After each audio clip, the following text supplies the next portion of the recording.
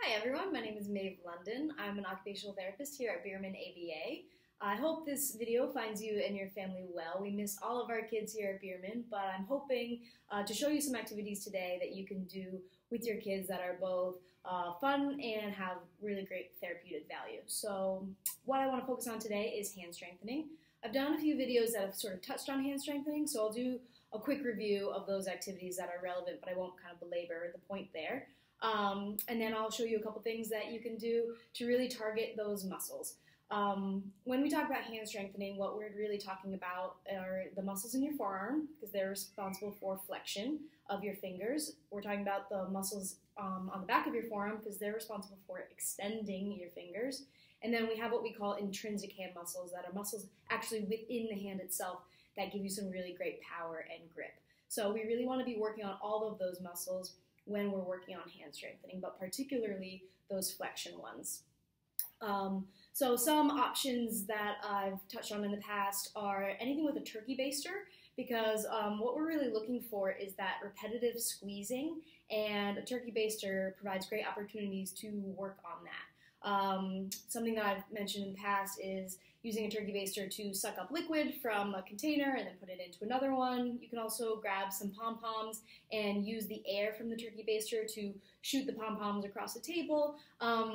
Really, as long as they're squeezing away, something as simple as a turkey baster can really provide a lot of opportunities to work on hand strengthening.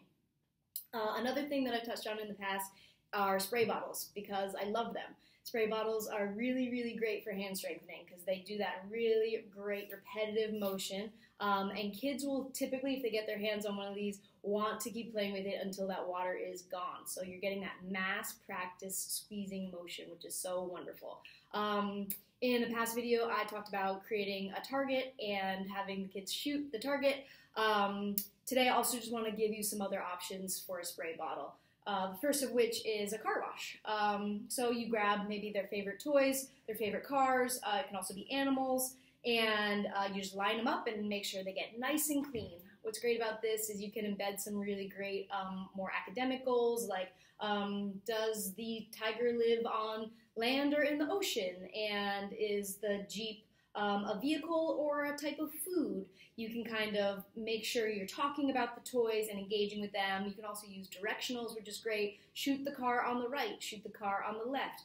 Can you go under? Can you go over? Get some prepositions in there, things like that. So really, while they're continually working on that hand strengthening, squeezing that bottle over and over again, you're also getting an opportunity to embed some other types of play, get imaginative, and then sneak some academic goals in there, colors, shapes, sizes, things like that. So again, I love this. This is a really great tool for hand strengthening, and I highly encourage you give it a go. The next thing I would like to show you is my friend here, Tennis Ball Bob. So I've just cut a little smile into Tennis Ball Bob and put some googly eyes on. And what you do is you put your hands just like this and you squeeze to open up his mouth.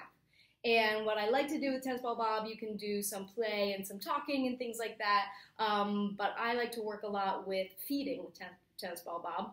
So you have your child hold on to the tennis ball and encourage them to squeeze to open his mouth, and then I just went around the clinic and found things that were small enough to fit. So pom-poms, delicious. You can find some toy fruit or some toy vegetables, toss those in there. Really anything you can find to have him munch on.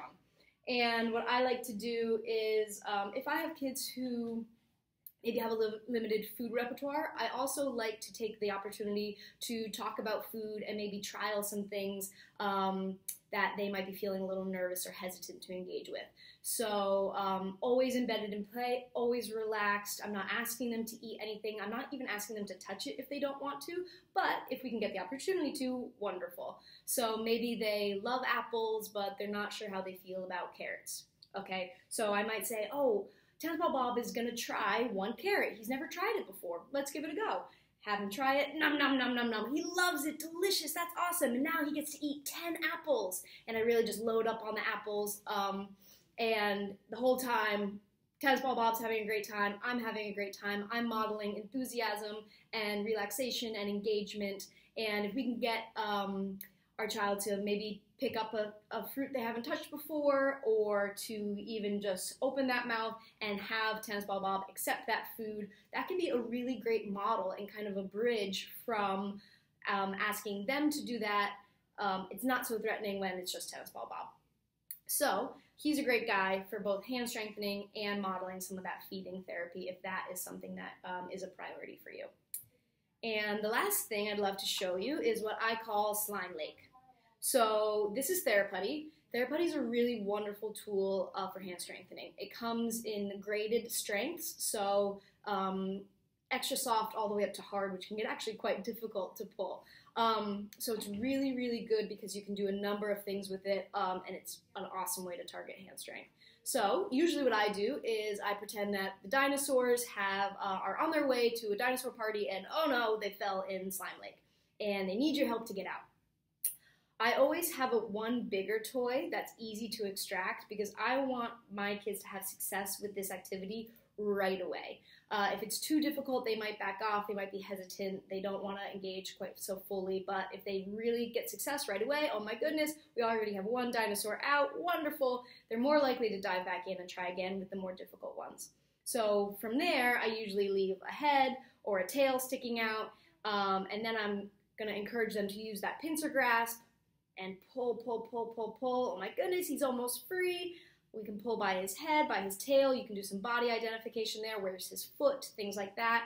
And what's great is sometimes it can be hard to target using a pincer grasp and working on strength at the same time. And TheraPutty and an activity like that allows you to do that.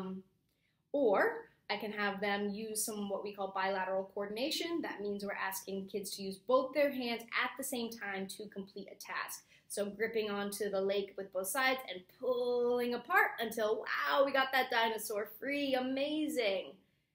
And that can be a really lovely way of, again, we're embedding these things in play. We don't want it to feel like work, but the whole time we're really engaging those key compartments of the forearm and the hand to be pulling, gripping, grasping, squeezing over and over and over again until we're building up those muscles that we want to focus on. So I hope you found this useful. These are just 3 quick and hopefully easy ways for you to work on hand strengthening if that is something that you would like your kid to be focusing on. And I hope you enjoy and have fun.